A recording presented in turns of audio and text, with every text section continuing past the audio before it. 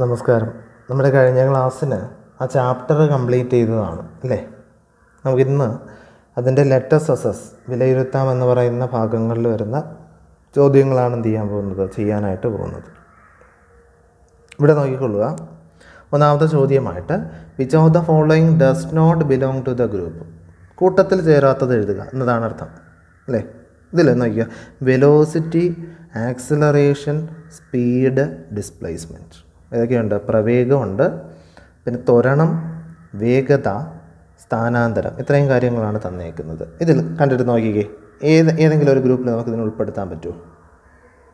അപ്പോൾ ഇവിടെ നമ്മൾ പറഞ്ഞേക്കുന്നത് സ്കേലാർ ക്വാണ്ടിറ്റിയും വെക്ടർ ക്വാണ്ടിറ്റിയും നമ്മൾ പഠിച്ചതാണ് അല്ലേ? ദിശയുള്ള അളവുകളുണ്ട്, ദിശയില്ലാത്ത അളവുകളുണ്ട്. ദിശയുള്ള അളവുകളെയാണ് എന്ത് പറയുക? വെക്ടർ ക്വാണ്ടിറ്റി അല്ലേ? ഡയറക്ഷനും കൂടെ ഉള്ളതിനെ എന്ത് പറയും? വെക്ടർ എന്നും അല്ലേ? സദിശ അളവെന്നും. ദിശയില്ലാത്തവയെ, ഡയറക്ഷൻ ഇല്ലാത്തവയെ എന്ത് പറയും? സ്കേലാർ എന്നും പറയും. ഇത് നമ്മൾ പഠിച്ചിട്ടുണ്ട്.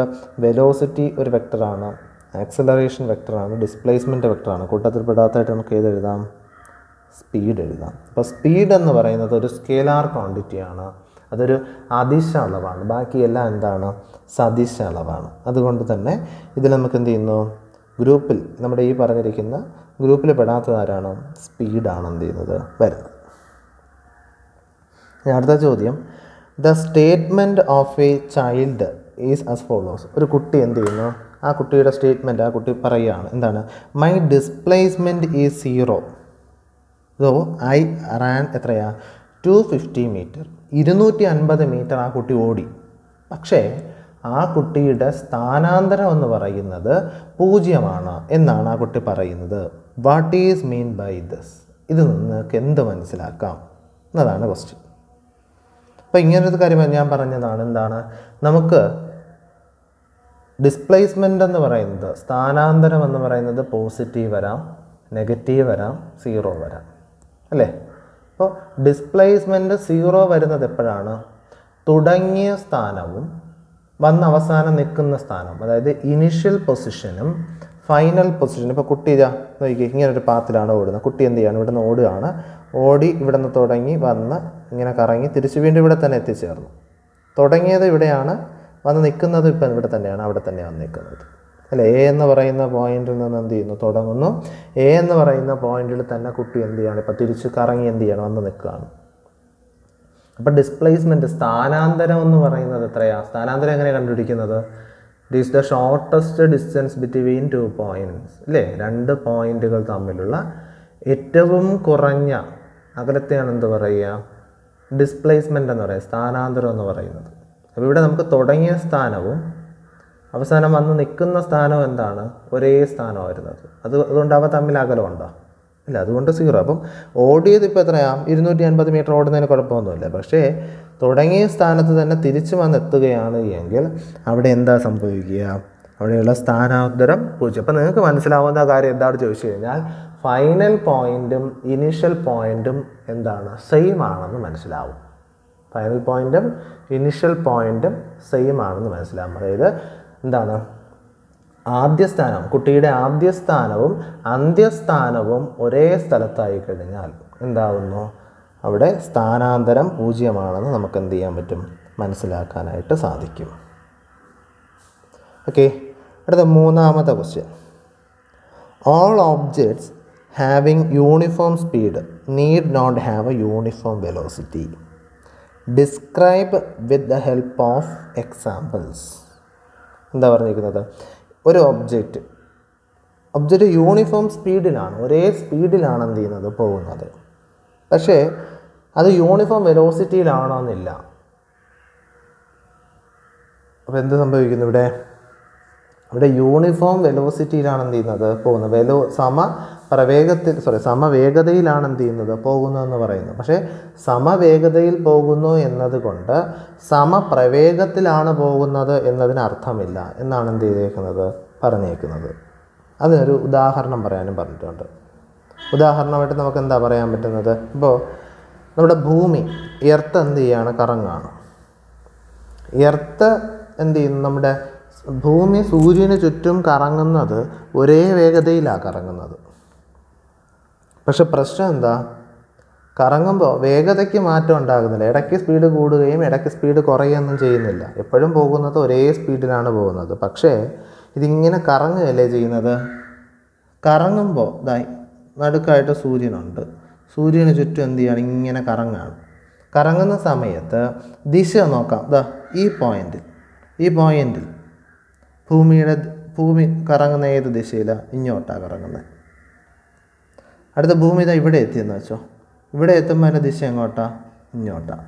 സ്പീഡ് പറയുമ്പോൾ നമ്മൾ ദിശ പറയേണ്ട ആവശ്യമില്ല അല്ലേ. വേഗത പറയുന്ന സമയത്ത് നമ്മൾ അതിൻ്റെ കൂടെ ഡയറക്ഷനോ ദിശയൊന്നും പറയേണ്ട ആവശ്യമില്ല. കാരണം എന്താ? അതൊരു സ്കേലാർ ക്വാണ്ടിറ്റിയാണ്. അതിന് ഡയറക്ഷൻ ഡിപ്പെൻഡ് ചെയ്യുന്നില്ല. എങ്ങനെയോ കറങ്ങിയാൽ മതി. വേഗത എന്ന് പറയുന്നത് ഡയറക്ഷനെ ഡിപ്പെൻഡ് ചെയ്യുന്നില്ല.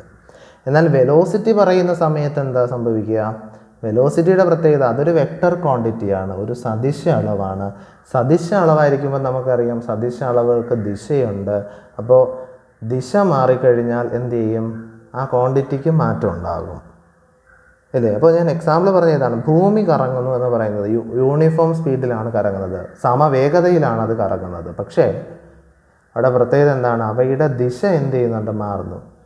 അപ്പോൾ വേഗത ദിശയെ സ്വാധീനിക്കുന്നില്ല. കാരണം വേഗത എന്ന് പറയുന്നത് എന്താണ്? ഒരു സ്കേലാർ ക്വാണ്ടിറ്റിയാണ്, ഒരു അദിശ അളവാണ്. അതുകൊണ്ട് ദിശ മാറിയത് കൊണ്ട് വേഗതയ്ക്ക് മാറ്റം ഉണ്ടാവില്ല. എന്നാൽ പ്രവേഗം എന്ന് പറയുന്നത്, വെലോസിറ്റി എന്ന് പറയുന്നത് എന്താണ്? ഒരു വെക്ടർ ക്വാണ്ടിറ്റിയാണ്, ഒരു സദിശ അളവാണ്. അത് ഡയറക്ഷൻ മാറുന്നതിനനുസരിച്ച് എന്തുണ്ടാകും? മാറ്റം ഉണ്ടാകും. അതുകൊണ്ട് ഭൂമിയുടെ പരിക്രമണം എന്ന് പറയുന്നത് എന്താണ്? ഒരു സമവേഗതയിലുള്ളതാണ്. പക്ഷേ അതിൻ്റെ പ്രവേഗം എന്താണ്? അസമമാണ്. യൂണിഫോം സ്പീഡാണ്, പക്ഷേ നോൺ യൂണിഫോം വെലോസിറ്റിക്ക് ഒരു എക്സാമ്പിളായിട്ട് നമുക്ക് എന്ത് ചെയ്യാൻ പറ്റും? പറയാനായിട്ട് സാധിക്കും. നാലാമത്തെ question. Bus A covers 75 metre in 5 second. A എന്ന് പറയുന്ന ബസ് എന്ത് ചെയ്യുന്നു? 5 സെക്കൻഡ് കൊണ്ട് 73 മീറ്റർ എന്ത് ചെയ്തു പോയി. അതേസമയം bus B covers 169 metre in 13 second. 13 second കൊണ്ട് 169 മീറ്ററും പോയി. Which bus cover greater distance? ഇതിലേതാ കൂടുതൽ ഡിസ്റ്റൻസ് പോയത്? 75 169 കൂടുതൽ? 169 അല്ലേ. അതുകൊണ്ട് തന്നെ നമുക്ക് പറയാം ഒന്നാമത്തെ ആൻസർ എന്താണ്? ബി ആണ് വരിക. ഏതാ വരിക? ബി. കാരണം 169 മീറ്റർ എന്ത് ചെയ്തു? ബസ് പോയി. അതുകൊണ്ട് ബസ് ബി ആണ് എന്ത് ചെയ്യുന്നത്? കൂടുതൽ ഡിസ്റ്റൻസ് എന്ത് ചെയ്യുന്നത്? കവർ ചെയ്തത്. എന്നാൽ which bus has higher speed? ഏതിനാണ് വേഗത കൂടുതൽ എന്നൊരു ബി ക്വസ്റ്റ്യൻ അല്ലേ. ബി ക്വസ്റ്റ്യൻ ഇതാണ്, ഏതിനാണ് വേഗത കൂടുതൽ. അപ്പോൾ വേഗത സ്പീഡ് നമുക്ക് കണ്ടുപിടിക്കാം. സ്പീഡ് കണ്ടുപിടിക്കേണ്ട ഫോർമുല നമ്മൾ പഠിച്ചതാണ്. എന്താ സ്പീഡ് കണ്ടുപിടിക്കേണ്ട ഫോർമുലയായിട്ട് നമ്മൾ പഠിച്ചത്? സ്പീഡ് എന്ന് പറയുന്നത് എന്താണ്? Speed equal to distance divided by time. Distance divided by എന്ത് വരും? ടൈം. ഇപ്പോൾ എ എന്ന് പറയുന്ന ബസ്സിൻ്റെ കാര്യം എടുത്തു കഴിഞ്ഞാൽ അവിടുത്തെ ഡിസ്റ്റൻസ് എത്രയാണ്? 75 ഡിവൈഡഡ് ബൈ 5 എത്രയാണ് കിട്ടുക? 15 അല്ല. സ്പീഡ് എന്ന് പറയുന്നത് 15 മീറ്റർ പെർ സെക്കൻഡ്. അപ്പോൾ എന്ത് ചെയ്യുന്നു? എ എന്ന് പറയുന്ന ബസ്സിൻ്റെ സ്പീഡ് എത്രയാണ്? 15 മീറ്റർ പെർ സെക്കൻഡ് എന്ന് എന്ത് ചെയ്തു? കിട്ടി. ഇനി ബി എന്ന് പറയുന്ന ബസ്സിൻ്റെ കാര്യം. ബി എന്ന ബസ്സിൻ്റെ അവിടെ എന്ത് ചെയ്യുന്നു? ഡിസ്റ്റൻസ് ബൈ ടൈം ആണല്ലോ. അവിടുത്തെ ഡിസ്റ്റൻസ് എത്രയാണ്? അവിടുത്തെ ഡിസ്റ്റൻസ് നമുക്ക് എത്രയാണ്? ബി എന്ന് പറയുന്ന ബസ്സാണ്. ബി എന്ന് പറയുന്ന ബസ് 169 മീറ്റർ ദൂരം പോയി. ഡിവൈഡ് ബൈ അതിനെടുക്കുന്ന ടൈം എത്രയാണ്? 13 സെക്കൻഡ് അല്ലേ. അപ്പോൾ ആൻസർ എത്രയാണ് കിട്ടുക? 1 പിന്നെ എത്ര വരും? 19 ആകുമ്പോൾ 3 കണ്ടോ? 13 മീറ്റർ പെർ സെക്കൻഡ് എന്ന് കിട്ടി. 13 മീറ്റർ പെർ സെക്കൻഡ് എന്ന് കിട്ടി. അപ്പോൾ ബി എന്ന് പറയുന്ന ബസ് 13 അതിൻ്റെ വേഗത. അതേസമയം എ എന്ന് പറയുന്ന ബസ്സിൻ്റെ വേഗത എത്രയാണ്? 15. അപ്പോൾ ഏതാ കൂടുതൽ വേഗത്തിൽ പോയത്?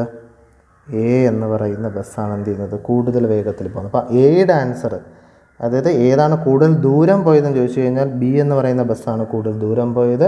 പക്ഷേ ഏത് ബസ്സാണ് കൂടുതൽ വേഗത്തിൽ പോയതെന്ന് ചോദിച്ചു കഴിഞ്ഞാൽ എ എന്ന് പറയുന്ന ബസ്സാണ് കൂടുതൽ വേഗത്തിൽ പോയത്. അപ്പോൾ നമ്മൾ എന്ത് ചെയ്യണം? ഈ കണക്ക് ചെയ്ത് തന്നെ എഴുതണം കേട്ടോ. നിങ്ങൾ എഴുതുമ്പോൾ മനസ്സിലാവേണ്ടത്. നിങ്ങൾക്ക് ഇപ്പോൾ ഇങ്ങനെ എഴുതി നിങ്ങൾ ബി എ എന്ന് എഴുതി വെച്ചാലും മതി. പക്ഷേ അത് നമ്മൾ കണക്ക് ചെയ്ത് തന്നെ പ്രോബ്ലംസ് എന്ത് ചെയ്ത് അത് ചെയ്ത് തന്നെ എന്ത് ചെയ്യുക? രണ്ടിൻ്റെയും വേഗത കണ്ടുപിടിച്ചതിന് ശേഷം തന്നെ എന്ത് ചെയ്യുക? നോട്ടിൽ എഴുതിക്കൊള്ളുക കേട്ടോ. അല്ലെങ്കിൽ പിന്നീട് നിങ്ങൾക്ക് നോക്കുമ്പോൾ ഡൗട്ട് എന്ത് ചെയ്യും? വരും. ഇനി 5ാമത്തെ ചോദ്യമാണ്. What is the acceleration of a car which started from rest and acquired a velocity of 40 meter per second in 8 seconds? അപ്പോൾ ആക്സിലറേഷൻ കണ്ടുപിടിക്കണം. എന്തുകൊണ്ടിരിക്കേണ്ടത്? ആക്സിലറേഷൻ കണ്ടുപിടിക്കാൻ നമ്മളൊരു ഫോർമുല പഠിച്ചു. Acceleration A=v-u divided by T, അല്ലേ? Change in velocity by time ആണ് വരുന്നത്. ത്വരണം കണ്ടുപിടിക്കാൻ എന്താണ്? അന്ത്യപ്രവേഗം മൈനസ് ആദ്യപ്രവേഗം ഭാഗം സമയം. ഇവിടെ പറഞ്ഞിരിക്കുന്നത് എന്താണ്? A car which started from rest എന്ന് പറയുമ്പോൾ എന്താണ്? യു തുടക്കത്തിൽ വെലോസിറ്റി, അല്ല ആദ്യ പ്രവേഗം 0 ഇനിഷ്യൽ വെലോസിറ്റി എത്രയാണ്? 0 ആണ്. And acquire A velocity of 40 metre per second. എന്ത് ചെയ്യുന്നു? വി അവസാനം എന്ത് ചെയ്യുന്നു? അതിൻ്റെ വെലോസിറ്റി 40 ആയിട്ട് മാറുന്നു. ഇതിൻ്റെ യൂണിറ്റ് എഴുതിക്കണം കേട്ടോ, എനിക്ക് സ്ഥലമില്ലാത്തത് കൊണ്ടാണ് ഞാൻ എഴുതാതെ പോകുന്നത്. 40 മീറ്റർ പെർ സെക്കൻഡാണ്. അതിനെടുക്കുന്ന സമയം എത്രയാണ്? ടി എന്ന് പറയുന്നത് എത്രയാണ് നമുക്ക് തന്നിരിക്കുന്നത്? 8 സെക്കൻഡാണ്. എത്ര സെക്കൻഡാണ്? 8 സെക്കൻഡ്. ഇതാണ് നമുക്ക് തന്നേക്കുന്ന കാര്യങ്ങൾ. ഇത് ഉപയോഗിച്ച് നമ്മൾ ആക്സിലറേഷൻ കണ്ടുപിടിക്കും. അപ്പോൾ ആക്സിലറേഷൻ്റെ ഇക്വേഷൻ എന്താണ്? v-u ഡിവൈഡഡ് ബൈ ടി എന്ന് എഴുതിയിട്ടുണ്ട്, അല്ലേ? അപ്പോൾ ഞാൻ എഴുതുകയാണ്. എന്തെഴുതാം? ആക്സിലറേഷൻ കണ്ടുപിടിക്കാൻ പോവുകയാണ്. Acceleration v-u. v എത്രയായിരുന്നു? 40 ആയിരുന്നു. മൈനസ് യു എത്രയായിരുന്നു? 0 ആയിരുന്നു. ഡിവൈഡഡ് ബൈ ടി എത്ര? 8. അപ്പോൾ എത്ര കിട്ടും? 5 മീറ്റർ പെർ സെക്കൻഡ് സ്ക്വയർ. അപ്പോൾ അവിടെ എന്താണ്? ആക്സിലറേഷൻ എന്ന് പറയുന്നത് എന്ത് വരും? 5 മീറ്റർ പെർ സെക്കൻഡ് സ്ക്വയർ എന്ത് ചെയ്യാൻ പറ്റും? നമുക്ക് കണ്ടുപിടിക്കാനായിട്ട് പറ്റും. ഓക്കെ, ഇനി അടുത്ത 6ാമത്തെ ക്വസ്റ്റ്യനാണ്. 6ാമത്തെ ക്വസ്റ്റ്യൻ ഒരു വലിയ ക്വസ്റ്റ്യനാണ് കേട്ടോ. അത് എനിക്ക് ഇതിനകത്ത് ചെയ്യാനായിട്ട് പറ്റില്ല. അപ്പോൾ ഞാൻ എന്ത് ചെയ്യാം? നിങ്ങൾക്ക് അത് ചെയ്തതിന് അടുത്ത പ്രാവശ്യം ഞാൻ അത് ചെയ്തതിൻ്റെ ഒരു പ്രോബ്ലം ചെയ്തതിൻ്റെ ഒരു എന്ത് ചെയ്യാം? ഫോട്ടോ നിങ്ങൾക്ക് അയച്ചു തരാം കേട്ടോ. അത് ചെയ്താൽ അത് ഞാൻ എക്സ്പ്ലെയിൻ ചെയ്ത് തരാം. ഇതുപോലെ വീഡിയോ എടുത്ത് എന്ത് ചെയ്യാം? എക്സ്പ്ലെയിൻ ചെയ്ത് ഞാൻ പറഞ്ഞു തരാം. പക്ഷേ ഇപ്പോൾ ഇതിൻ്റെ കൂടെ എന്ത് ചെയ്യാൻ പറ്റില്ല? ചെയ്യാൻ പറ്റില്ല. അതുകൊണ്ട് ഞാൻ 6ാമത്തെ ക്വസ്റ്റ്യൻ ഞാൻ എന്ത് ചെയ്യുകയാണ്? സ്കിപ്പ് ചെയ്യുകയാണ് കേട്ടോ. അടുത്ത 7ാമത്തെ ക്വസ്റ്റ്യൻ നമുക്ക് അടുത്ത ക്ലാസ് നോക്കാം. കാരണം അത് എൻ്റെ സിറ്റുവേഷൻ നമുക്ക് തന്നിട്ടുണ്ട്. 7ാമത്തെ തൊട്ടുള്ളത് നമുക്ക് 6ാമത്തെ തൊട്ടുള്ളത് നമുക്ക് എന്ത് ചെയ്യാം? അടുത്ത ക്ലാസ് നോക്കാം കേട്ടോ. അപ്പോൾ ഇത്രയും ക്വസ്റ്റ്യൻസ് എന്ത് ചെയ്യുക? കൃത്യമായിട്ട് മനസ്സിലാക്കി നോട്ടിൽ അതിൻ്റെ കൂടെ എന്ത് ചെയ്തോളുക? എഴുതി ചേർത്തോളുക.